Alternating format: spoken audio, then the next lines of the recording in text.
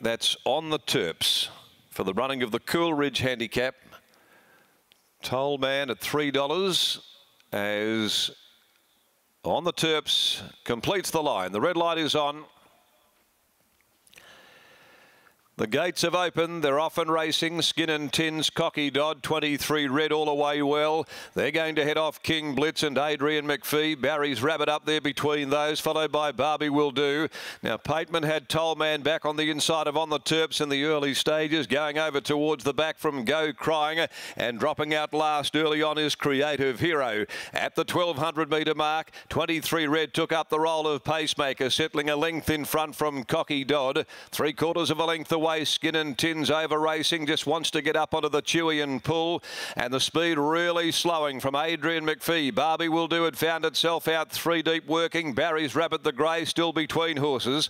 A length away is On the Terps, who's shading King Blitz, and back on the rails Toll Man, being closely followed by Go Crying, and a length and a half Creative Hero, who spots the leader 7 lengths with 700 still left to run. 23 red was able to dictate its own terms through the middle stages, and led by 3/4 over Cocky Dodd, and the sprint is about to go on in earnest. A length away on the inside, Skin and Tins, who's gone a bit keenly and running with a moderate pace on, followed by Barry's Rabbit into the clear now, the grey. In behind them off the fence, King Blitz. Toll Man also working into open space. On the Terps to the outside, Creative Hero cutting the corner, saving ground. 23 red, Cocky Dodd joined by Barry's Rabbit, but here comes the top weight, King Blitz, and also Toll Man winding up as well. King Blitz had hit the front with 100 left to go from Toll Man, Barry's Rabbit, Creative Hero, but King Blitz comes away. King Blitz under the 62 kilos, a fine weight carrying performance over Toll Man. Creative Hero might have kicked a grab third inside of Barry's Rabbit, and also deep out running on Go Crying.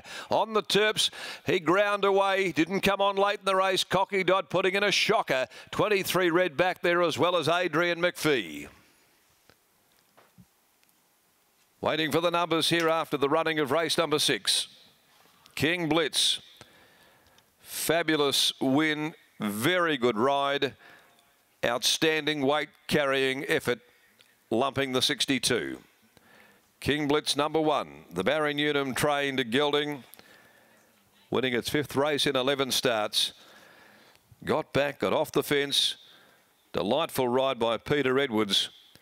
She was able to make a move at the right time and get King Blitz rolling. Not a horse that would relish being choked up in on the rails, but she got him going when she needed to, and certainly with that kind of weight, needed to have a real head full of steam to get going, because the race was run a bit dawdly through the middle part in particular.